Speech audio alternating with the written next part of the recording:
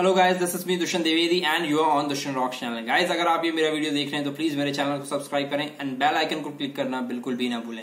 Guys, आज है 10 अप्रैल, लेकिन 8 अप्रैल को था अल्लू अर्जुन सर का जन्मदिन। अल्लू अर्जुन सर के जन्मदिन के दिन उनकी आने वाली फिल्म पुष्पा का पोस्टर रिलीज किया गया है। हाँ, और पुष्पा का केवल एक नहीं 2 पोस्टर रिलीज किए गए हैं डायरेक्टर सुकुमार द्वारा। पुष्पा जो फिल्म है उसमें अल्लू अर्जुन सर के साथ रहेंगे Vijay Sethupathi sir, Rashmika Mandanna, Prakash Raj and Jagapati Babu sir. ये फिल्म एकमात्र फिल्म होगी अल्लू अर्जुन सर की जो एक साथ सीधे 5 लैंग्वेज में रिलीज होगी: तेलुगु, तमिल, मलयालम, कन्नड़ एंड हिंदी। इस फिल्म का जो म्यूजिक है वो देवी श्री प्रसाद सर ने दिया है और इस फिल्म की जो कहानी है वो एक एक्शन थ्रिलर रहेगी। गाइस, 2 पोस्टर रिलीज किए गए हैं। उसमें पहले पोस्टर में अल्लू अर्जुन सर का हम एक एंग्री अवतार देख रहे हैं, जहां वो अपनी आंखों से ही जो है विलेन कहें या फिर हमें डरा रहे हैं कि उनका किरदार कितना स्ट्रांग होने वाला है। गाइस, इस पोस्टर का मतलब यही है कि ये एक एंग्री यंग मैन की जो इमेज अभी तक नहीं बनी है उसमें सेटअप करेगी अल्लू अर्जुन सर के लिए। हालांकि उनके फैंस देश विदेश में हर जगह हैं और उनके डांस, उनकी एक्टिंग की तारीफ जितनी की जाए उतना कम है। मेरी उनकी पर्सनल फेवरेट सराय नायडू मूवी है जिसमें उन्होंने काफी मतलब बेहतरीन अभिनय किया था। वहीं बात की जाए दूसरे पोस्टर की, गाइस, जो थोड़ा इंटरेस्टिंग है।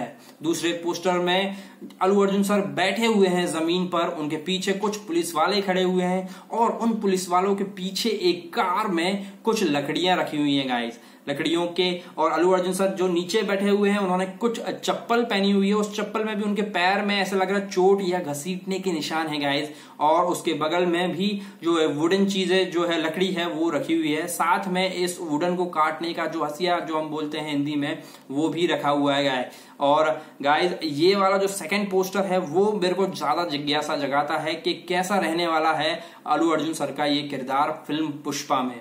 इसकी बैकग्राउंड म्यूजिक के लिए मैं बिल्कुल निश्चिंत हूं, क्योंकि देवी श्री प्रसाद सर ने जो पुरानी मूवीज में अपने जो बैकग्राउंड म्यूजिक किए हैं वो अलग है। और बात की जाए इस फिल्म को 5 लैंग्वेज में रिलीज करने की डायरेक्टर की जो प्रयास है उसकी भी मैं काबिले तारीफ करूंगा, क्योंकि बहुत सारी जो मूवीज हैं जो नॉर्थ इंडियन फैंस हैं वो साउथ की मूवी को बहुत देखते हैं, लेकिन कई ऐसी मूवीज आती हैं जिनको वो देखना चाहते हैं लेकिन वो हिंदी में नहीं आती। इवन उनके ट्रेलर्स को भी हिंदी में रिलीज नहीं किया जाता है। लेकिन इस फिल्म का पुष्पा का 2 पोस्टर रिलीज किए गए हैं और सभी 5 लैंग्वेज में इसको रिलीज किया गया है। और सबसे इंपॉर्टेंट बात गाइस, सब Twitter micro blogging site Twitter पर सबसे ज्यादा रिट्वीट और सबसे ज्यादा फेवरेट किया जाने वाला पोस्टर किसी भी फिल्म का पुष्पा का बन चुका है। 24 घंटे के अंदर ही इसने 24,000 से ज्यादा गाइस जो थे फेवरेट कर दिए थे। 16,000 से भी ज्यादा रिट्वीट्स आ चुके थे।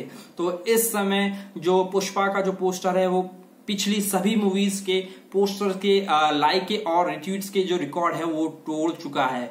इसी से समझ में आता है कि इसके टीजर और ट्रेलर क्या धूम मचाने वाले हैं और इंतजार रहेगा इसकी मूवी का भी। गाइस, आपको मेरा ये पुष्पा का पोस्टर रिलीज का जो रिव्यू है, रिएक्शन है, वो कैसा लगा बताना ना भूलें। मेरे चैनल को प्लीज सब्सक्राइब करें, वीडियो पसंद आए तो शेयर करें एंड बेल आइकन को क्लिक करना बिल्कुल भी ना भूलें। Thank you so much guys.